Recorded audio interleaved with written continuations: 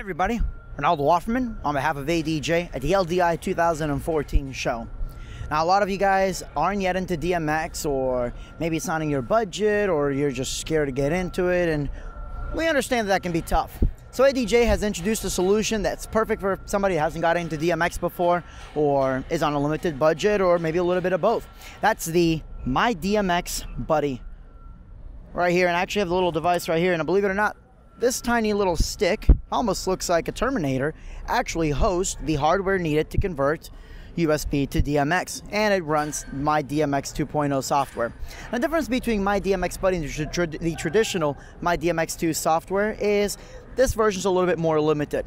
So on this version here, we're going to see about 256 DMX channels. There's no MIDI control and no visualizer.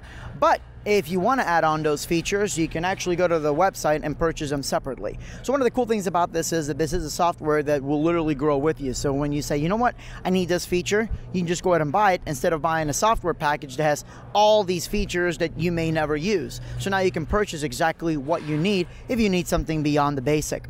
Another feature you'll be able to add on is right here. It's called the standalone button. It has a neck, so you can actually run this thing on standalone, and we're going to release more videos on that later on. But that's going to be real powerful, especially if you are working by yourself, and maybe you're just running some basic light shows. You'll be able to use it with just this guy right here, and again, that's with the little standalone feature, which will be coming out real soon.